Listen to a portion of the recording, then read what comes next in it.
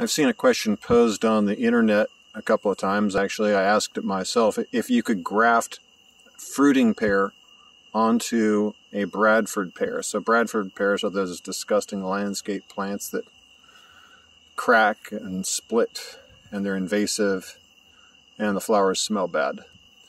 So, two answers to that. First of all, they were first used as grafting rootstock for fruiting pear in the U.S. That's why they were brought here first. So definitely, yes, you can for that.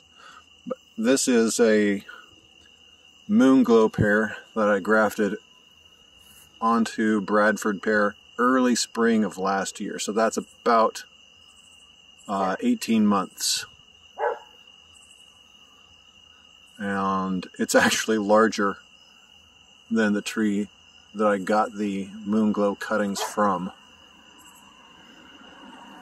And since then I've also grafted another variety of, I think it's a Bartlett type, onto there, and a brown pear onto the moonglow.